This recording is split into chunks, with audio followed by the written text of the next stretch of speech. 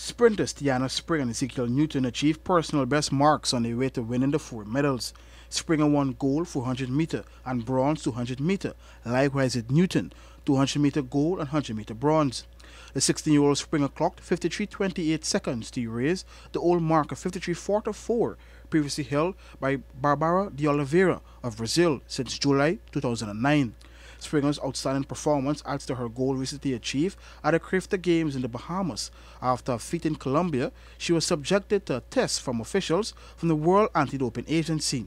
An official from the Athletic Association of Guyana confirmed to Newsroom Sport that Springer was tested and the results were negative.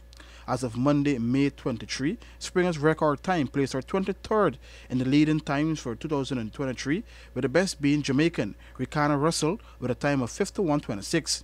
The North Georgetown student also clocked 23.72 seconds to lower her personal best in the 200-meter from 24.07, also achieved in Colombia. Newton ran a blistering 20.96 in 200-meter to set a new personal best in the event, while in the 100-meter he lowered his PB from 10.60 to 10.42. Newton's PB in the 200-meter is currently 30th in the world, as American Ismaid Asinga 1997 leads the only sub-20 time thus far for the year. Meanwhile, Jahil Cornet set a PB in the 100-meter with a time of 10.80 and the 200-meter 21.39.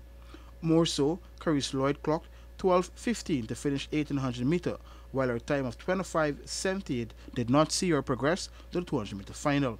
In the field events, Aaron Leach's best leap of 70.07 meters saw him finish 6th in the long jump. Likewise, Isaiah Trim, 1.90 meters, finished 6th in the high jump. For the newsroom, Akeem Greene.